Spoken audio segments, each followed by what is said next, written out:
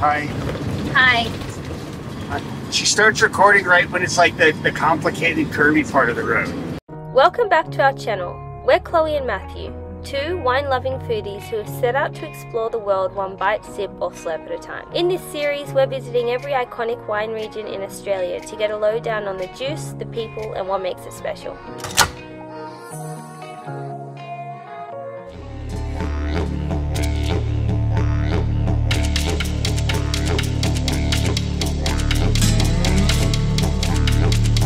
I don't have to drive today. What's odd about this shot? This is a different one. It's backwards. This is really hard for me to do because my sunglasses are polarized, so I can't see you guys. So if it's crooked, it's her fault still. And I'm wearing his hat, so it's like really deceiving. It's really weird. So where are we going, baby? Now we're to our first winery in Eden. Drink some wine. See you there.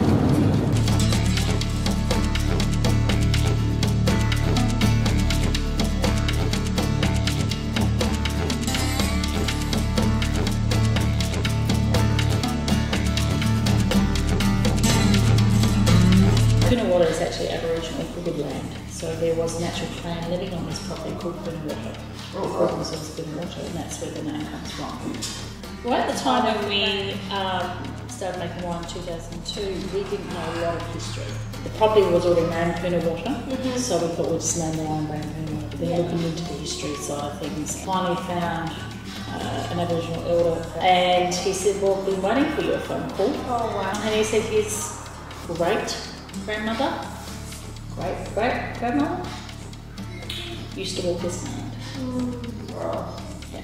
See that scar, how that's got a scar? Yeah. And it's been cut out. So that would have been either, he said, either kids' canoe or a couple of hand baskets would have been made from the bark. Cool, let's try some wines. Poonawatta Vineyard is a second-generation family winery focused around their crown jewel, a Shiraz vineyard planted in 1880. We're back in our normal spots now. Poonawatta. Such an interesting story. Like, I love the way that they've kept that Aboriginal name and kind of recognition. Two cute winery dogs, which you know is always points Charlie. on my behalf. And the wines were just really, like, you can tell that they really focus on quality, on sourcing the best fruit. Their Eden Valley Riesling was definitely a highlight. We picked up a bottle of that. That was a really cool little cellar door to check out. Definitely put it on your list. So what we've understood so far about the Eden Valley is that it doesn't really have a big name. Like, people in Adelaide have never even heard of it before. So it'd be really nice to bring some recognition to this region and show you guys some producers who are doing some really great things. Yep. Some great fruit. So where are we headed now? Flaxman. Let's go.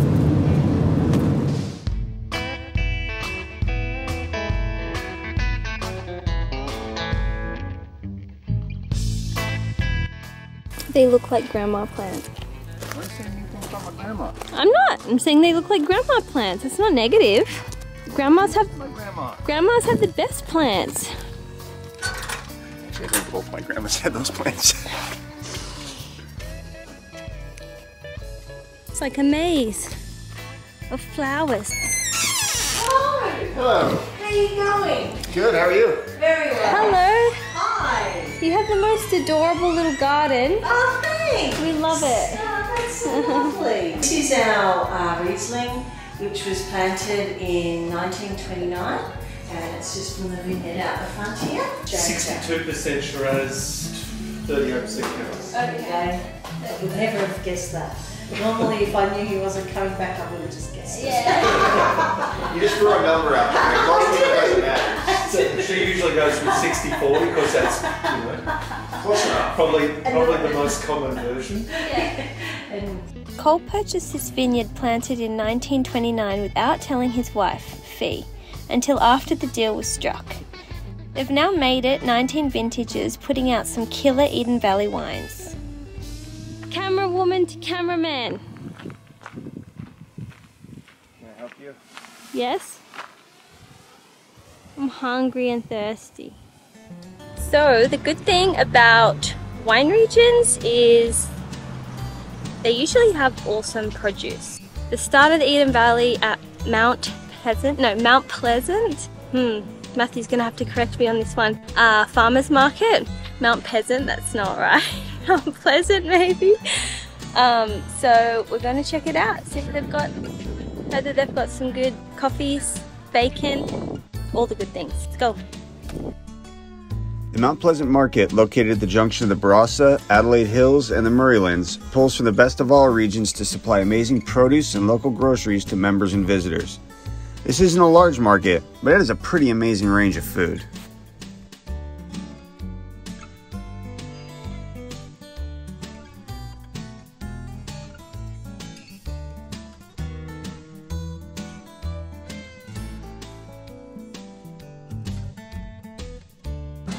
What did you just say? If you get pumpkin spice in your coffee, I'm leaving you in the market. Why? Because it's basic? Basic. That's judgmental. How many of you know this?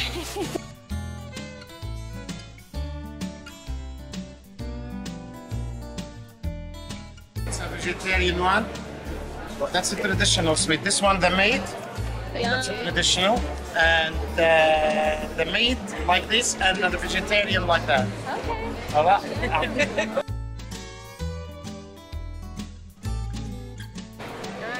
Thank you. Pomegranate and orange for me. Fruit salad for Matthew. One for later. And free coffees. Thanks to our membership and our friend Ashley at Henley Farm. Thank you, Ashley. Thank you, Ashley. Thank you, Ashley. Thank you, Ashley. Thank you, Ashley.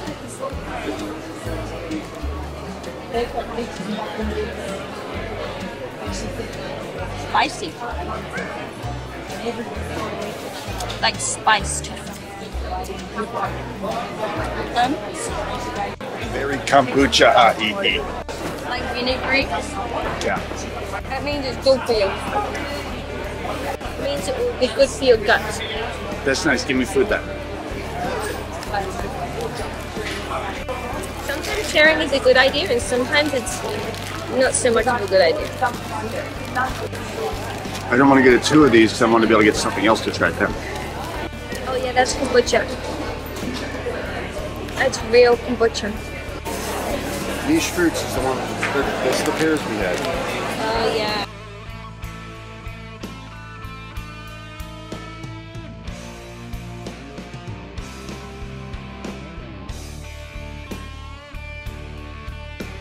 My mum and dad planted back in the 1960s.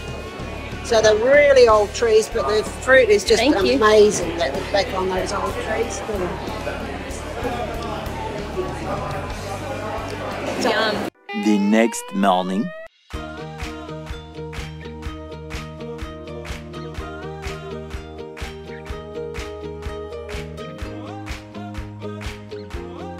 So it's a little bit interesting that the people of the Barossa Valley don't really even make it up the hill to Eden, like what, 15-20 minutes away.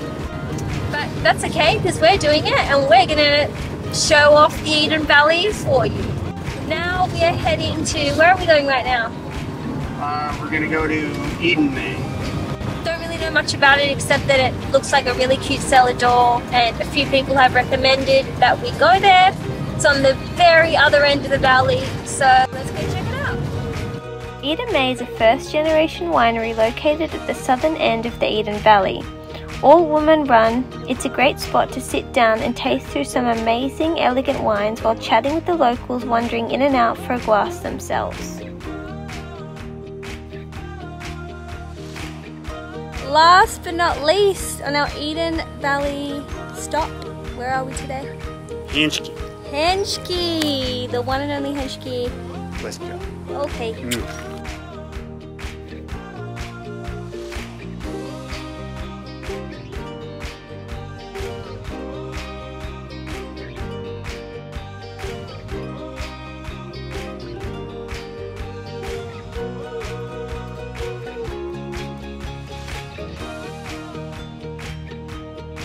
Henschke was our last stop on the Eden Valley tour. Unfortunately, we weren't allowed to record audio of our tasting. Henschke has a long history of winemaking in the Eden Valley and a well-earned reputation for excellence. Not a bad way to top off our visit. And a couple of vintages of the Mount Edelstone Shiraz being open didn't hurt either. No Hella Grace on this trip, though. Okie dokie peeps! That pretty much sums up our trip around Eden. All in all, Eden's pretty damn decent. Eden's fun. Eden's just freaking stunning. It's so beautiful. It's a little bit more untouched. This concludes Eden, guys, so thank you so much for coming along this journey with us. Make sure you like and subscribe if you want to follow along. Catch you on the flip side. Bye. Watch for our next video when we head north to the Clare Valley as we compare the different styles of Riesling coming from Watervale and the Polish Hill River. Make sure to like and subscribe below so you can join us.